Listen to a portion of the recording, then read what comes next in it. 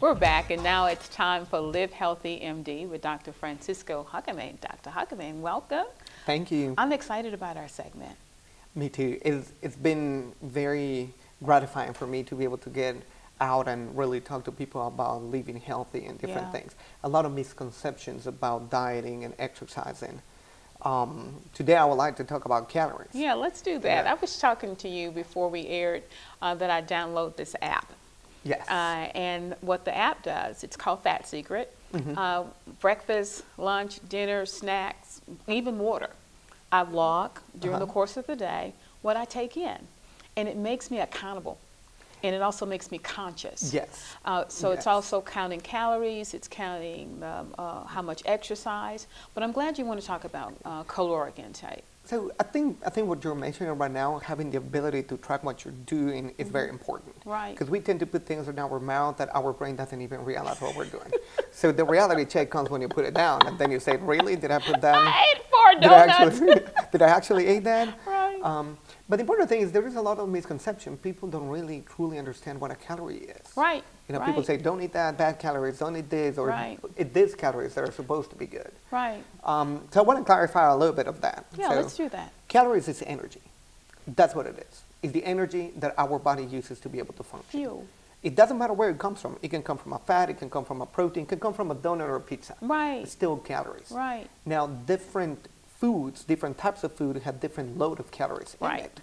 And without realizing, we can put a lot of calories inside our body. And the problem is when we are consuming more energy than the energy that we're using. Exactly. Expound on that for some, because I think that that's where the communication breakdown is that we take it in and we don't know what we need to do to burn it off. Exactly right. So the amount of calories that we eat, meaning the amount of energy that we eat minus the amount of energy that we use, is either going to make us gain weight or lose weight. If I eat 1,500 calories, I use 1,500 calories, I don't gain or lose weight. But if I eat 1,500 calories, use 500 calories, I have 1,000 calories that I need to either use or it's going to make me gain weight. Yeah. You know, what is our body going to do with the excess energy?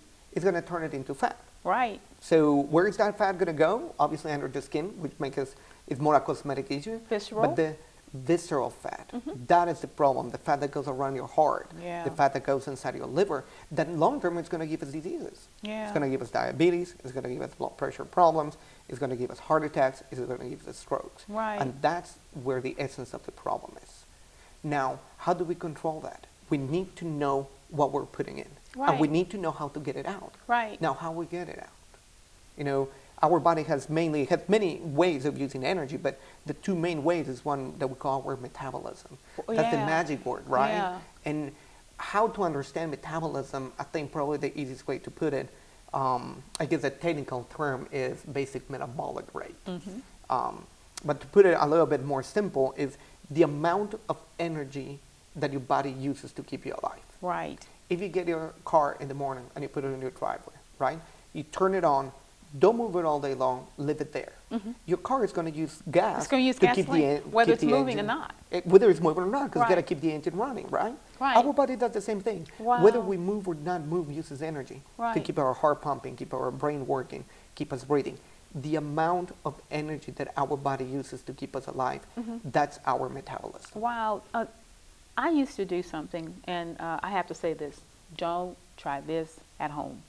I would get up in the morning and I would go through the course of the day and not eat. I would have a peppermint or two just to function because I didn't really like eating out a lot. I wanted to be home and eat my meal. So in my mind, I processed that I'm doing a good thing by not eating and I'm going to save all of my calories and I'm going to have a balanced meal when I get home. Well, the danger and the detriment is what my glucose levels were like 40, 45. It's your body's perception of what you're doing. So, you know, when you think about dieting, you say, okay, I'm going to eat right, or I'm going to decrease the amount of calories, and I'm going to be good. At the moment that you reduce the amount of calories to be able to lose weight, your body's perception is not yours. So you're thinking, okay, I'm going to lose some weight, I'm going to eat little calories. Your body thinks you're starving. We're going to starvation, right? Yeah, we're going to starvation. Your body got to attend to it because starvation will take you to death. We were made to survive. So And how is your body going to defend against the little amount of calories that you're eating is going to crash your metabolism. Yeah. How important is your metabolism for weight loss? Extremely important. Yeah. Let me give you a very little example. Okay. I eat 1,500 calories. Mm-hmm. Let's say my metabolism alone uses 1,500 calories, which means that any exercise or activity that I do during the day is going to help me lose weight. Right. Right? But what if my metabolism, instead of being 1,500 calories, only 500? Yeah. I mean, the numbers are not exact, but let's say it's 500. Exactly. Right? Exactly. Then I have 1,000 calories at the end of the day that I need to either exercise them off or do something with it if I don't want to gain weight. Right. Now, is it easy or difficult to use 1,000 calories in energy by exercise? I would say easy. Easy. So that's one of the One of the myths. one of the myths, right?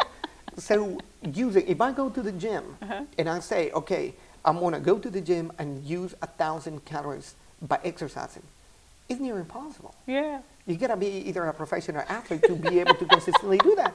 To give you an example, if I go on a treadmill, and the speed of the treadmill, I put it all the way up to 6. Yeah. I will have to run 10 miles in a row to use 1,000 calories in energy. Get out. So it's a tremendous amount of exercise. Right. So the average person, the average female, will burn between 93 to 96 calories per mile run. Not walk, run. Run, not walk. Not walk. Does that have anything to do with height and weight and age? It does have some variance, but we're talking about the average person. Average person. Yeah. Somebody that's 6'10", 200 pounds of muscle is going to burn a lot more. Right, than me because it's muscle. Because it's muscle. Okay. But if you talk about the average population, a guy will burn about 100 calories per mile run, and a female between 93 to 96 calories per mile run. Wow. Now, if you walk, you're pretty much cutting that in half. So that's the other misconception. What do we think exercise really is? Yeah. You know, because, you know, on some talks that I have with my patients, I said, are you exercising? I said, yes, you know, I go walk around Walmart and, you know, go to the mall and I get my activity. Walmart. So that is also the misconception, right? Right. What the difference between activity and exercise is. Yeah. You know, exercise creates impact on your body, while activity is what your body's used to doing. It's what it's used to doing, and do you burn calories? You do burn calories when you do your activities. Yes. But you're not burning them the way that you would burn them if you were exercising. Exactly right. Wow. So understanding that the amount that we put in. You know, another little example, you know, Big Mac meal from McDonald's. 1,100 calories. Yeah. I eat that for lunch, I gotta go around 11 miles just to get rid of the energy that I ate for lunch. Wow. So being accountable for what we eat is also extremely important. Yeah. Understanding what we're putting inside our body that we need to get rid of if we don't want to gain weight. Yeah, that is powerful and profound. And thank you for dispelling some myths that I just had in my head to justify what I want to do. Yes. The other myth is I'm going to run today to eat later. Don't do that. I'm going to run today Doesn't work. to eat later. And don't have a peppermint and think that you are saving your calories until the end of the day. That is just crazy. But if you find that you're in a situation and you've done everything that you could in your own power, Live Healthy MD is in Augusta, Georgia on Washington Road in Dublin. And in Dublin. Right, and we'll have the information on the screen. And then I want you to tune in every week because Dr. Francisco Jacome will be here sharing this information and tips so that we all can live healthy. We'll be right back after the break. We are